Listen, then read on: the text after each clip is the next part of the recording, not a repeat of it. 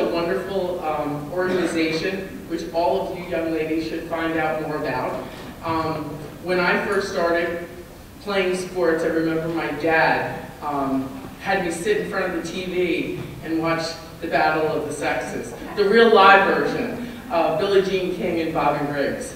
And he rooted for Bobby, and I rooted, obviously, for Billie Jean, but that set the tone in my life about what I wanted to achieve. And Billie Jean founded the Women's Sports Foundation in 1974, and it's been growing ever since. And because of that foundation, believe it or not, ladies, you were given access to opportunities that you probably don't even know about. So this evening, the speakers that are going to be here this evening to chat with you, the advice that they're going to give you, and how to market yourself after college, I think is going to be invaluable to you. So Candid Conversations is kind of a mini ALC. We really wanted to bring the program to student athletes on campuses, really part of our leadership initiative, because you guys are going to be the future leaders. So we want to be able to help you in any way we can to make the transition from college athletics to your next career. I liken thinking about life after sports to a retirement account. You know, we all know we have a finite period of time in which we're going to compete in sports, whether it's at the collegiate level or even if you decide after college you want to go and turn into a professional athlete.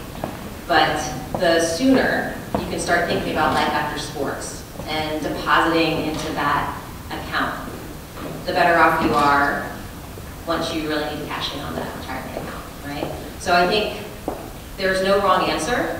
I think you're thinking about different things when you're a freshman than when you're a senior and you're thinking about life after sports. So for me, this is very special to be here because I feel like I have a little bit of hindsight, 2020 hindsight. In my retirement, I did a lot of things well, but I also did a lot of things that I wish someone was there to tell me not to do, or to help guide and point me into a different direction. And as athletes, sometimes we struggle when we go through retirement for a variety of reasons. But one of those really important reasons, and I've done a lot of research over the course of, say, 9-10 years after I retired, and there's commonalities between athletes and what they experience with their transition. One of those things is the identity, your athletic and being an athlete identity. And how do you transfer that after you're done competing in sports, right? You have a team, you have resources, you have people that you're used to being around, and if you're not playing sports anymore, then what are you, right? How do you identify yourself as you're potentially finding something that you want to be interested in, finding a new passion, and so that can be scary for a lot of us going through this time of thinking about what's to come next. I'm not here to scare you by any sorts of the means, but there's really good news. Being an athlete. I still consider myself an athlete to this day. And the good news about being identifying as an athlete is that everyone in this room who's identifying as an athlete, participating in sports, you all have special and unique skills that you've been training and preparing and honing in on and getting better at. And if you're intentional about it and you start to bring an awareness to these skills, you'll be far better prepared once you enter the workforce and you're sitting down in an interview and having to answer the questions of how are you going to be prepared for this job? And a lot of your resume is filled with athletic experiences. So part of what we're going to do here today is actually show you how the things you've been doing in the pool, on the court, on the field, actually translate into life skills, into skills that are going to help you in the workforce. And you know what? People want to hire athletes because of these skills. So you are far better off than a lot of other people who don't have sports on their resume. And so we want to help you actually see what those things are and help translate those things. They're life skills, right, that you can use in any facet of life, but also skills that will help you not just get a job, but actually thrive in that arena as well? I chose goal setter because I think it's important as an athlete that we can use this in the real world, and that I have individual goals, but they have to align with our team goals as well, which I think is huge in the like working, in that you're going to be working on a team, but you're also going to have those individual goals, whereas like you may want a higher salary, you may want to move to a different job, but at the same time, you're working in a business that ultimate goal is to succeed their own business, not just you. So I think that's a huge thing that I take from soccer to then move forward. All right, anyone else?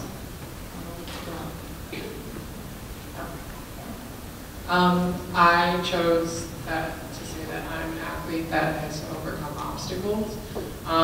Like many student athletes, I've overcome obstacles that are both big and small, both personal and on the court or on the field, if that's your sport. And I think it's important to kind of take those obstacles and try to overlook them, but also kind of use them as motivation to continue moving forward, and look back on this and say, well, if I can overcome these things, whether they're very minimal or they're very major parts of your life, then I can overcome anything that's going to come in the future as well.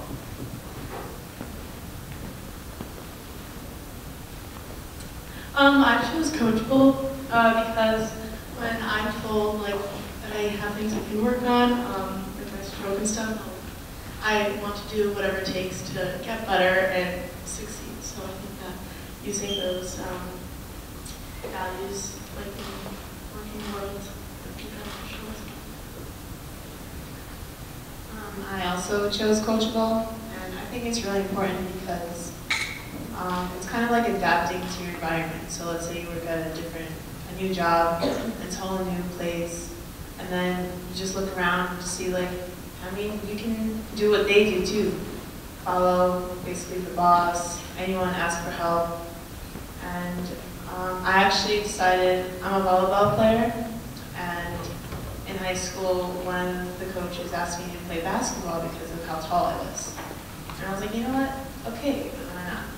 And then I realized how coachable I really am. It's not my sport, and I learned to play basketball, and I actually chose to pick it up again in college. So being coachable is kind of comes naturally too. I chose overcome obstacles because I think that as an athlete, one of the things you learn is that it's very easy to, for things when things are going well, to have a positive attitude. And I think that when things aren't going so well, or you aren't winning a game, or you're not training well, it's not necessarily as easy to have a good attitude. And I think that that's something that you learn as being part of a team, that you want to like overcome and be the best that you could be for the team, and like for yourself, but also for the team. So I think that that's something that you learn as being part of the team.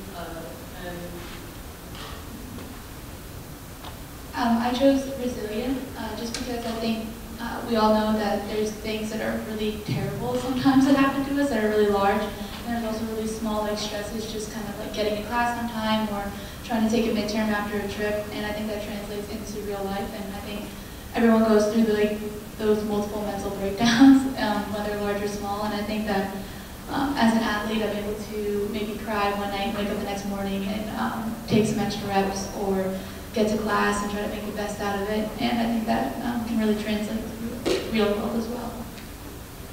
Thank you. And can we just actually have each of you say your name, your sport, and what college university you're affiliated with? My name is Maria Trevelpies. I play softball at Fordham University. My name is Kayla Davis, and I'm a first-year student on the women's soccer team at Candid University. My name is Marlene Budna, and I'm a volleyball and basketball player at Hunter College. I'm Morgan Fountain, and I'm a swimmer here at Manhattan College. Hi, I'm Asal. I am a soccer player here at Manhattan College. I'm Casey Monroe, and I play volleyball here at Manhattan College. Great.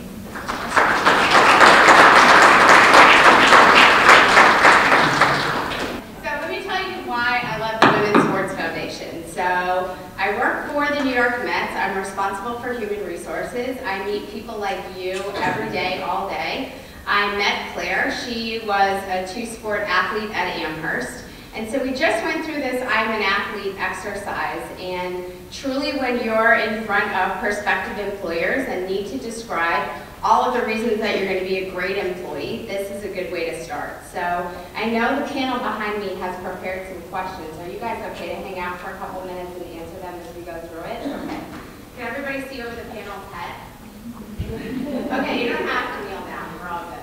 I just wanted to give you some stats. So when you're thinking about why it's important to start now as freshmen, sophomore, junior, seniors, in thinking about your career, this is why. So an average recruiter, okay, so that's right. An average recruiter is going to take just 5 to 7 seconds to look at your resume because we get thousands all year long. So how many of you have started your resumes? Good, and you feel good about them? Pretty good? Okay, good. Well, the average length of an interview lasts 40 minutes. 33% of people know in the first 90 seconds. Why? Because we're listening for your elevator pitch, and that's also in the Candid Conversations book that you have in front of you and some exercises that we're going to practice. 93% of your employers are looking at your social media accounts. Do you know that? So we're looking at your Facebook and your Instagram and Twitter to see what you're saying. So start now and make sure that those types of things are appropriate. And it takes, you can't see the bottom, but it takes about 52 days on average to fill a job. Well, thank you all very, very much for coming tonight. As I look around at the bright and brilliant faces and minds in the audience, you have such a bright future ahead of you. And thinking about these things now, about your future contribution to society and how you're going to give back and how you're going to present yourself in the best possible way to show your true talents, inspirations, and your hopes for the world, I think it's going to take everyone very, very far. And I wish you all tremendous luck in your lives. Thank you.